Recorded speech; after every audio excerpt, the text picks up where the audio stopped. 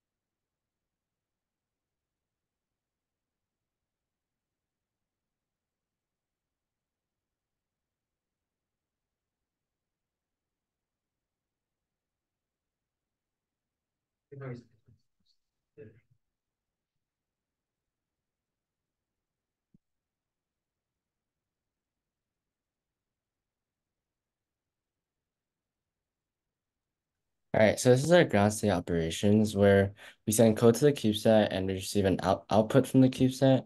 And first we start by sending a start command to the CubeSat, which will start taking pictures as it moves, like every around 4 seconds. And every time the CubeSat takes a picture, it will return the amount of pixels that were lit up in each quadrant using RGB values and calculate whether each quadrant has experienced a blackout. And after it calculates that, it'll return an array of booleans, whether true, false, and show us whether each quadrant had a blackout or not. So this is our mission demonstration. We use string lights to represent city lights on Earth and a black cloth to simulate complete power outages. For the flight path motion, we use tripod rails to move the CubeSat with stability.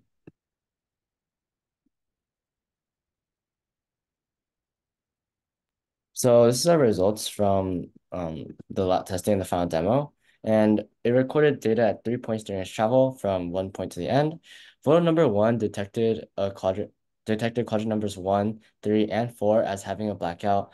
Photo number two, however, detected the opposite, detecting quadrant number 3 as a blackout with the rest having light. And lastly, photo number three had all 4 quadrants experiencing a blackout. One source of error is when taking each photo, we have to input our GitHub username and password to save the picture to GitHub. And this makes the distance between each photo unreliable and undeterminable. Some changes that we would like to make in regards to our prototype are the angles of the cable, the acrylic casing, and the battery and solar panels. First, the cables should have a 90-degree bend so that it fits into the structure better. Second, the acrylic casing should be more thick in order for the model to be more secure. Lastly, the battery should be able to retain more energy, and the solar panel should be able to capture more energy in order to support the power needs. Overall, planning out the build down to the last screw was very crucial in ensuring that the CubeSat will be equipped with all the essential functions. Creating a diagram or a 3D model was very helpful in mapping out where every piece should go. In the testing phase, there were many trials and errors.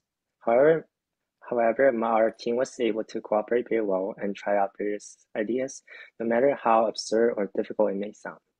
By performing many tests, we were able to see whether an idea was truly feasible or not. We found that keeping an open mind and giving everyone a chance to share an idea was very helpful in making progress during the prototype testing.